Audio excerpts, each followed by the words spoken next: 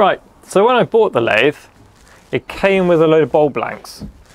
Ones like this, spalted beach blank, and someone paid money for it apparently.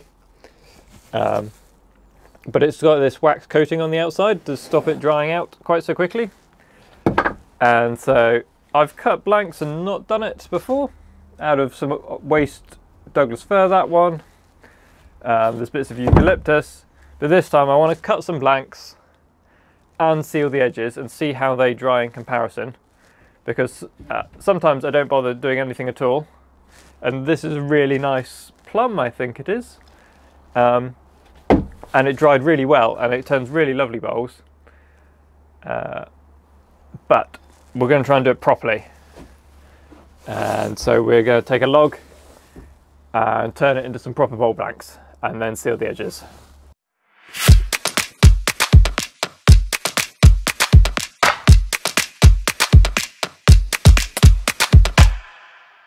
So this is what I had in mind. I've got 2 full rounds and a crotch piece of wood, and we're going to prepare them for the lathe. The crotch probably won't get done like the other 2, but we're going to try and get some proper bowl blanks out of these, because they turned lovely bowls if you check out my wool bowl turning video. And obviously I've had them a little while, but not too long, and there's a little check mark starting to appear here in the pith. So what we're going to do is we're going to cut a strip out the middle so that we can have some little tiny dishes come out of that, and then we've got 2 sides, 4 bowls. My lathe can do about 8-inch turning, so this length is just over, so we'll leave it at that length as a blank, and then it can be cut down further when it comes to actually turning it, and it will probably shrink a little bit when it dries.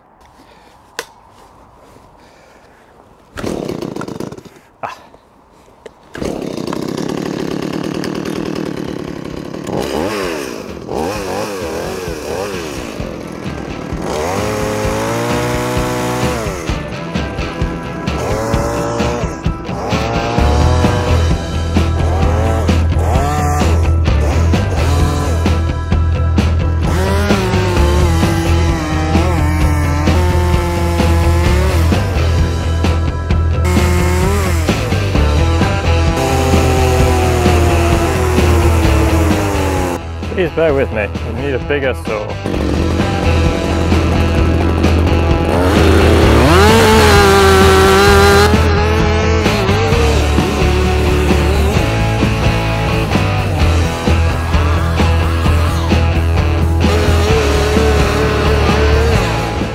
Right, so this one's got a crotch. It's where 2 branches met. So the tree grew up here, one went this way, one went this way. And in here, there's normally a lot of swirly patterns, which is really cool. Kind of want the bowl to be from there down to there. I'm not entirely sure how much we'll get. I'll go and get my bowl gauge, size gauge, and we'll cut bits off it until it's about the right size.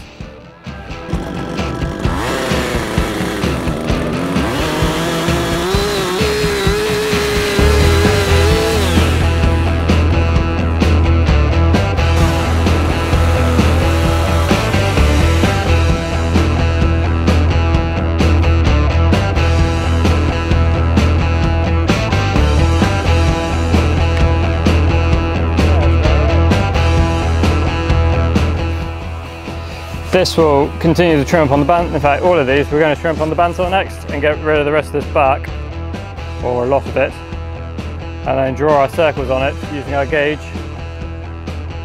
so that we can have a nice round piece of wood.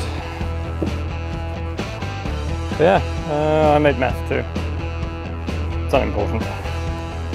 Yeah, but we're going to draw a circle around this with a nice soft pencil.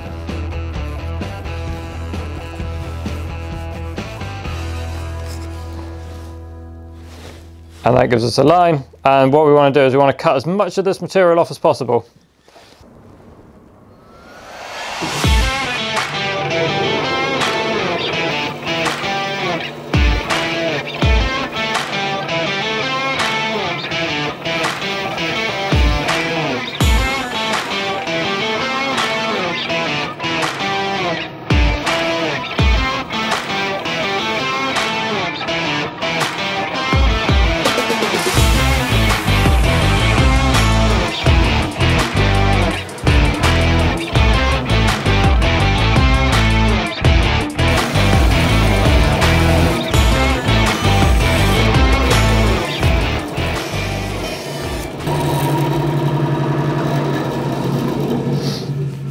So you can see now we've gone most of the way around.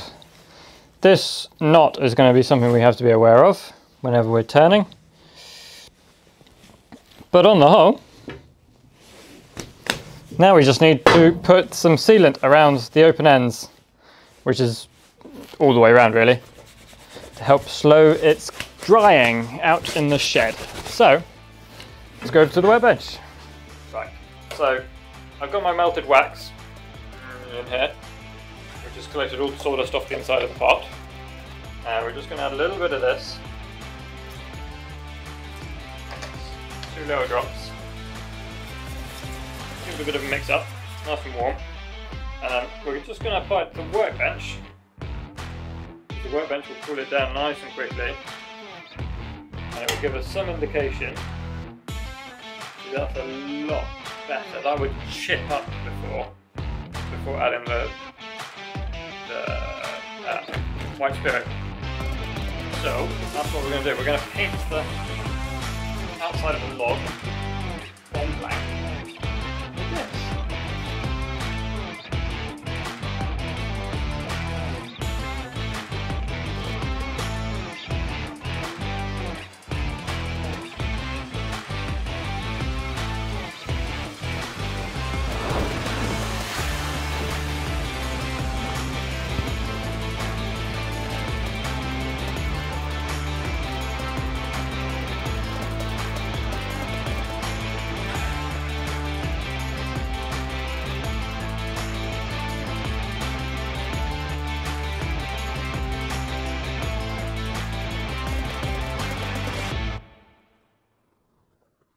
So there's not anything pretty to look at the end of this week.